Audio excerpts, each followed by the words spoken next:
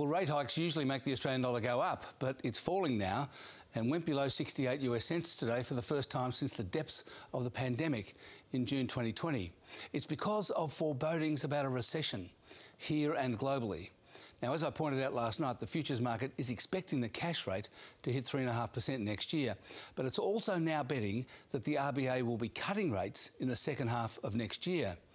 And the market in longer-term interest rates is also anticipating a sharp economic slowdown.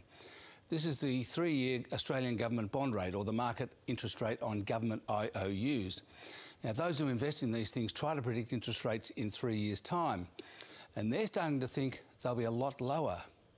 And on the matter of recessions, it looks like America is already in one. US GDP in the first quarter of this year, up to the end of March, was minus 1.6%. And now the Atlanta Federal Reserve Bank's well-regarded prediction tool, called GDP Now, puts second quarter GDP at minus 2.1%.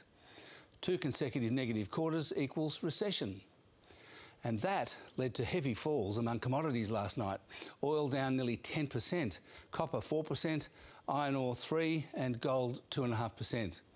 And the result was some very hefty falls by mining and energy stocks on the Australian share market today.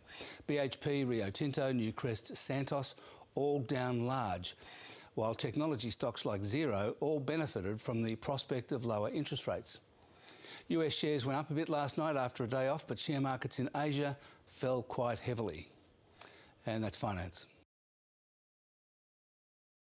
Thanks for watching. You can check out more finance news by clicking there, and don't forget to click subscribe down there to get all the latest updates from ABC News.